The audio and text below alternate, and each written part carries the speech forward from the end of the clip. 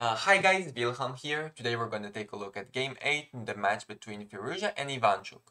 The score of the match, as of now, is 4-3 for Firouzja.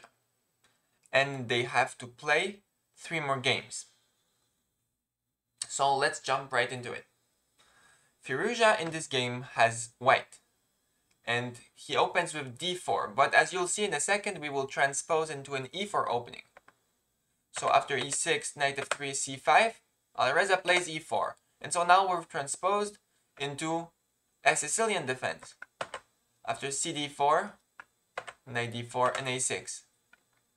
And now we have c4, the Maroczy bind. And the point of this move is to overprotect the d5 square and to cause problems for black, because it's often said in the Sicilian that if black can play d5, he'll be very well. So here white tries to, with everything he has, prevent this d5 push. Okay, we have a knight f6, knight c3, queen to c7, developing moves. And now I will go quickly through the moves because the players played 20 moves of theory. And so I will just go quickly through the moves. And both players castle. White brings his rook to the c file, lining it up with the opponent's queen. We have knight develops, b4, taking some space on the queen side. Black brings his rook into the game. White brings his knight back. And now queen b8, getting out of this alignment with the white rook. So we have queen d2, developing the queen, connecting the rooks. Bishop to d8, rook f to d1, bringing the rook to line it up with the queen to put pressure on the d6 pawn. Bishop to c7, defending the pawn.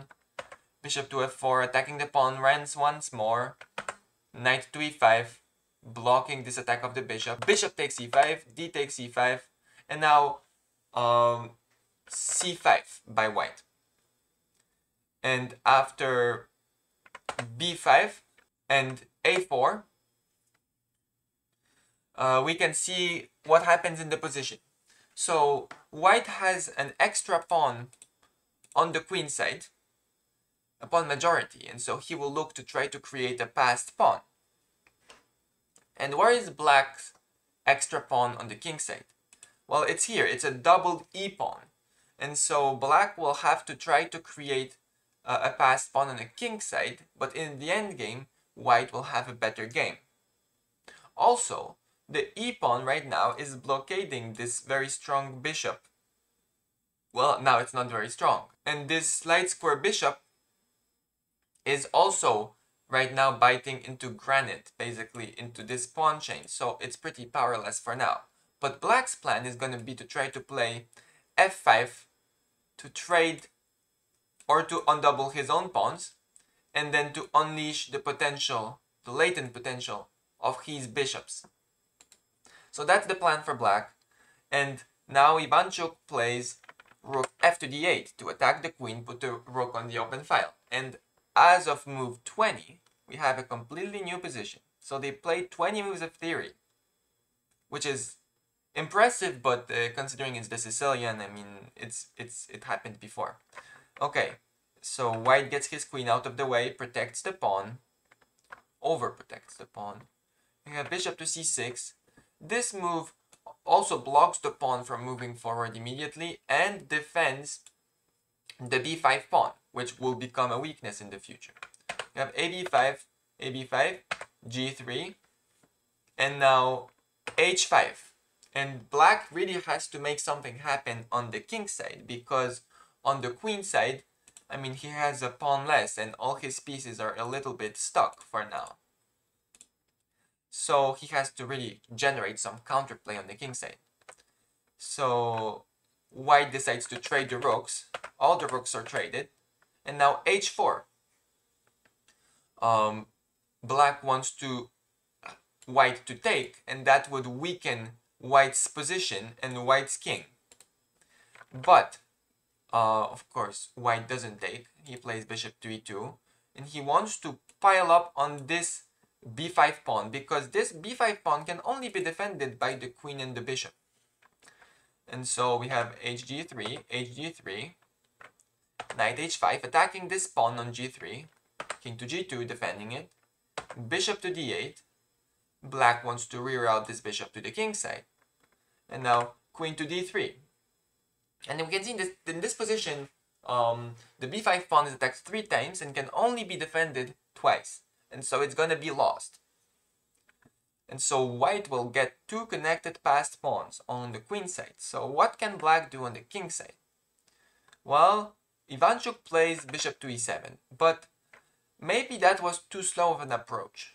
A better approach was maybe either bishop g5 or bishop h4. And bishop h4 is actually a very cool move. You can't take this pawn because of obvious knight to f4. And I mean, you can't push it either because of the same issue. And this pawn will be lost, and maybe then f5 can happen, and that's how black would build his counterplay. But okay, Ivanchuk goes bishop to e7, a little bit too slow in my opinion, and according to the engine as well. And now we have knight a5 attacking this bishop. Bishop goes back, knight takes b5. Now white has an extra pawn actually, but in practice he has 2 extra pawns, because he has 2 connected passed pawns, whereas one of black's pawns is double and blockading the queen's access to the king side. If we would take this pawn away, well, suddenly this queen would have great attacking chances on the g3 pawn. But hey, it didn't happen. So we have g6, solidifying the position a little bit, c6, pushing the passed pawn, because passed pawns must be pushed.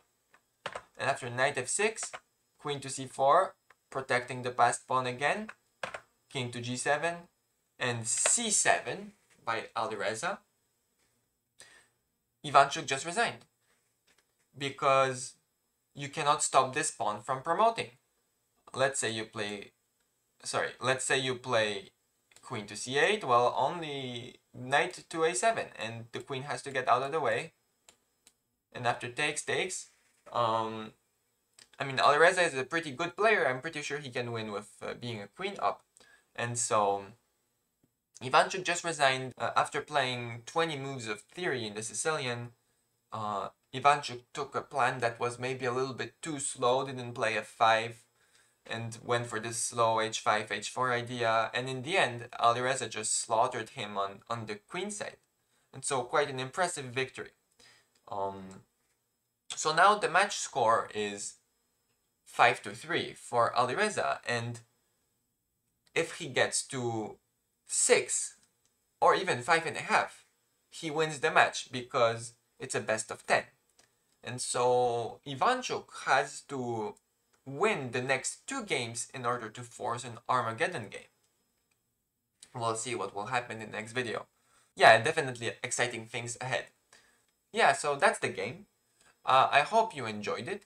And as usual, like, subscribe, and let me know in the comments below what kind of videos you would like to see in the future. Also, a small announcement.